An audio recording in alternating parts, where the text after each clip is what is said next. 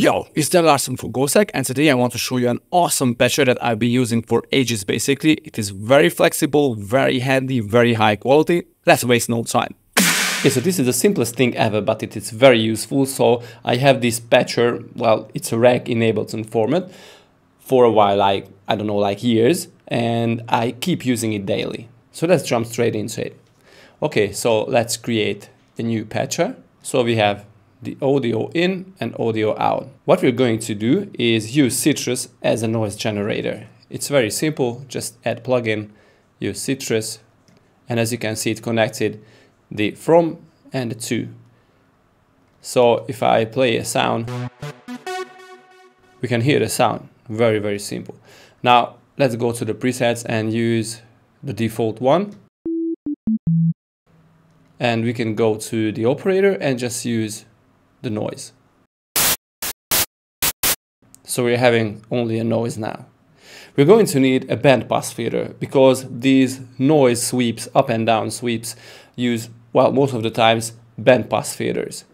And again, our job is very simple. Go to the filter and choose the band and pull back the low.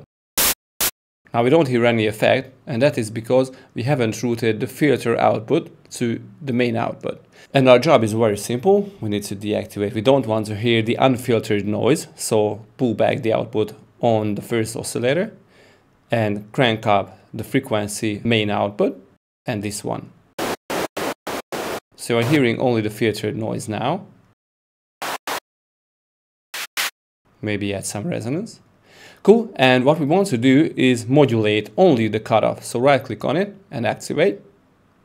And from this point, we will be able to control it using this lane. So let's go to the surface and add the knob. It doesn't really matter which knob. Let's use the dark soft, for example, this one, and maybe let's make it a little bigger. Cool, and just use the controller output to Sytrus controller input. So from now, if we unlock this little tool icon,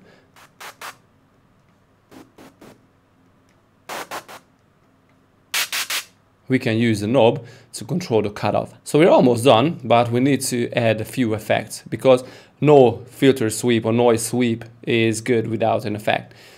So first a parametric EQ, because I want to chop off the very lows. So we need a high pass, and let's set it at around like 300 Hertz. So we don't want to have any raw rumble, sobby kind of frequency to it. Add a delay, a reverb, add the limiter to the end.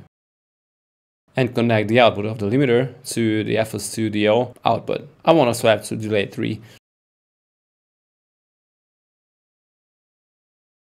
Okay, I set the decay time of the reverb a little higher and maybe add a lot more wet. And maybe you can play around with the size. This is based on your taste only. So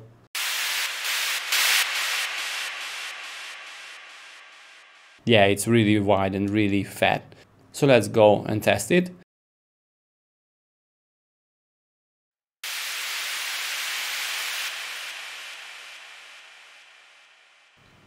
Awesome, now we need to modulate the filter knob.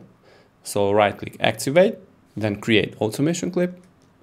And just, you know, set a nice ramp. But before that, click on the song and play it. This is all. You have a really nice noise sweep. You won't need any sample from this point because this does what you really need, and it is very flexible. It is always on the highest quality, and I hope you learned something today.